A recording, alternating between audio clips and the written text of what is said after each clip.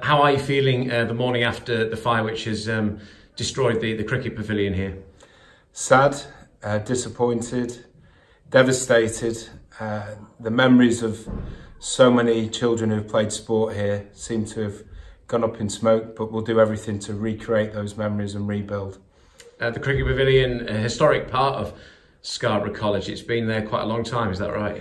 Since 1911, I was informed of this by Paul Stringer this morning, who's worked here for over 40 years and talked me through the various stages of how the pavilion has expanded.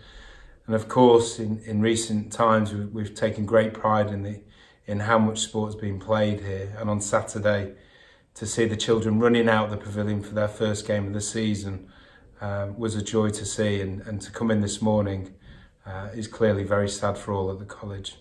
Yeah, and for you personally, you're massively into your cricket. So you must have been very proud of the cricket facilities here and in particular that pavilion.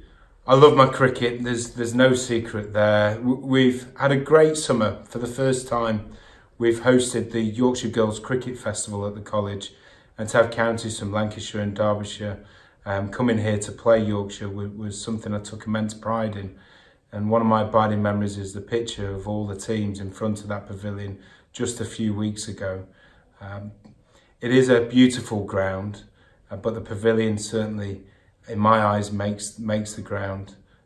Hence, we need to rebuild it as soon as possible.